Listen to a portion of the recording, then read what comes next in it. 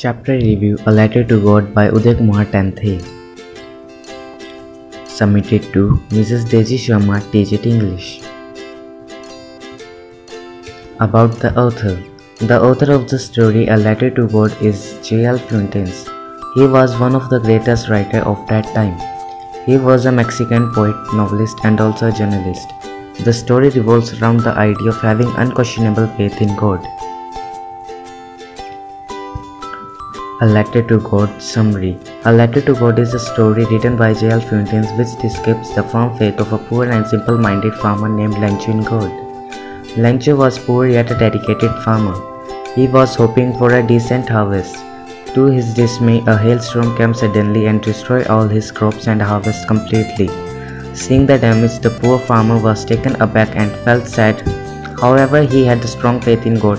He was a learned man who knew how to read and write. Due to his straightforward nature, he was certain that God would definitely help him.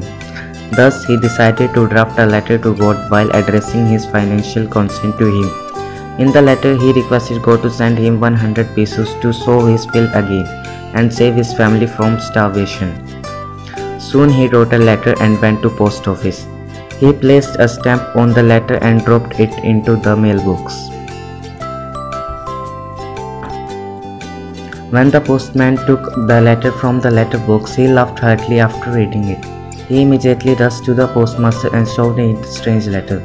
The postmaster read the letter but laughed out loud when he noticed that letter was addressed to God. However, he was also moved by the faith of the farmer with which the letter was written to God. He lauded the poor farmer's unquestionable faith in God and decided to help him. Soon he asked the employees to the post office to contribute some money as a charity and also gave a part of his salary so that Lencho's faith in God is not shaken. However, the money collected was a little less than that Lencho had requested from God. The postmaster then put all the money collection in an envelope and addressed it to poor Lencho. Conclusion of the story. In the chapter A Letter to God, he learned faith in God has power to move mountains and satisfy our needs. However, it should also be noted and the humanity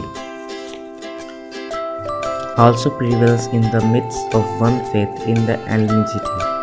This story beautifully takes Lencho's deep faith in God and how to post office and